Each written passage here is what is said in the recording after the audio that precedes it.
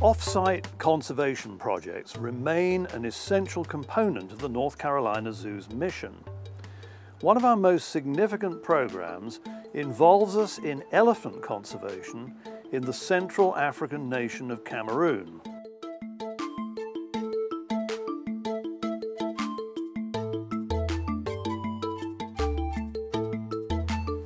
The project partners the zoo with the Cameroon Country Programme of World Wildlife Fund and is led by our Chief Veterinarian Dr. Loomis. We're working with very large animals that can outrun us. They're much stronger than we are. It involves placing satellite tracking collars on Earth's largest land animal to collect data that has proved invaluable in the effort to save this endangered species. African elephants need protection from a variety of human threats. And most importantly of all is the loss of land. Over the last several decades, as Africa's human population increases, the land available to elephants has declined, with humans' need for more food, more arable land, and for more water resources. When forests are clear-cut or converted to agricultural use, that takes away habitat that elephants need, and this leads to conflict. Elephants raid crops and they damage property, and that in turn results in people killing elephants as nuisance animals and elephants attacking and injuring or killing people. Elephants are hunted in Cameroon for three reasons: for sport, for the illegal ivory trade, and for bushmeat. The bushmeat trade is a serious threat to elephant survival throughout Central Africa and in the forested areas of Cameroon in particular. Poaching for ivory continues to reduce elephant numbers throughout Cameroon. In 1996, the North Carolina Zoological Park signed a memorandum of understanding with the WWF Cameroon Program Office for a program of elephant conservation that includes monitoring elephant movement patterns in and around various protected areas in Cameroon.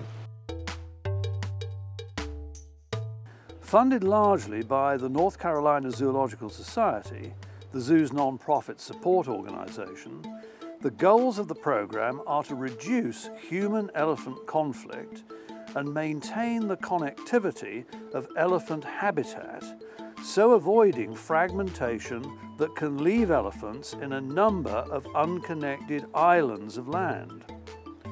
The third part of the program is to use the elephant movement data collected for land use planning when new protected areas are under consideration by the Cameroon government.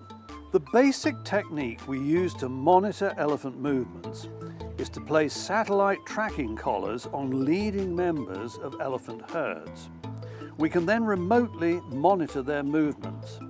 The process of placing a collar on an elephant involves a large team of people. Biologists evaluate field data and determine the general location where the elephants might be found.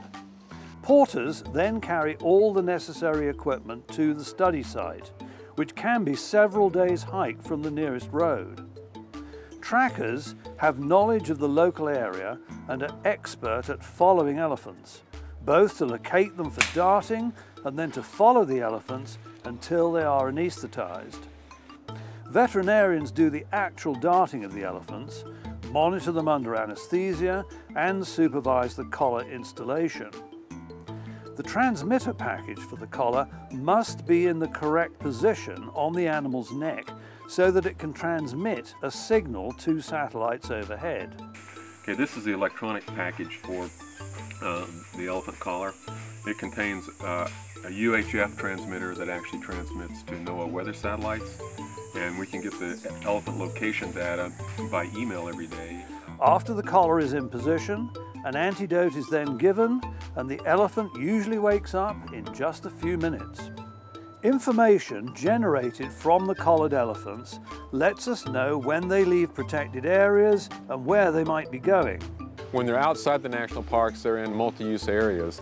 And these areas are sport hunting concessions, or predominantly sport hunting concessions and logging concessions. Our main partner, WWF, has been able to negotiate sustainable use agreements with 4 logging concessions outside the national parks that take into consideration elephant corridors, elephant highways, basically. In northern Cameroon, data generated from collared elephants has given us intimate knowledge of elephant movement patterns. Armed with that information, our partners have been able to develop strategies and action plans which have greatly decreased crop damage and, more significantly, reduced elephant deaths and human injuries and deaths. This data also helps define the boundaries of a new national park that is being established on Mount Cameroon.